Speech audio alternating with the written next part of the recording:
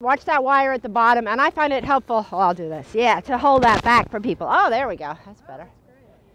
So just don't trip on that wire at the bottom. Calla resident Sarah McEnany is the co-founder of the Reading Viaduct project and gives tours of the elevated rail line to spread awareness about its possible use as a park. The proposed park would be similar to the High Line in New York and would incorporate the track's elevation and length to serve as a walkable green space.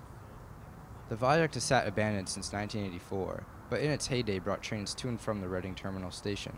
The tracks currently run from Vine Street to Fairmount and pass through the neighborhoods of North Chinatown, Calla and West Poplar. Everyone will benefit, and I see it as something that would knit these communities together. As an agent of blight now, it's a source of short dumping, and it's a site of criminal activity because it's dark and unlit and not cared for. But as a cared for space, people would use it. And I believe that it would, if we had a park here, the adjacent parcels, empty parcels and buildings would finally get developed. Something needs to happen here. This has sat like this for, getting close to 30 years. Center City District estimates that it would cost around $37 million to refurbish the entire viaduct, but that individual parcels would be cheaper to renovate. The city has expressed an interest in making the park and has begun negotiations with the Reading International Company, which owns the viaduct. SEPTA has already given permission to use the small part that they own. Funds from third-party developers will likely be necessary to help pay for the viaduct as well.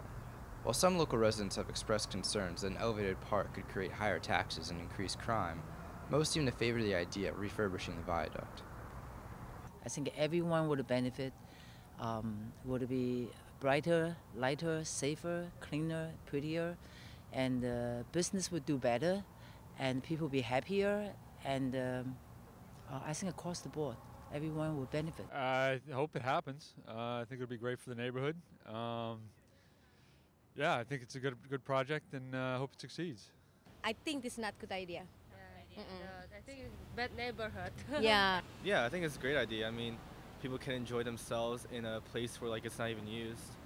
While there's still some reservations, many residents and community leaders alike are excited by the prospect of turning this abandoned viaduct into Philadelphia's own High Line. In Calla, I'm Joel Mason Gaines reporting for Temple University.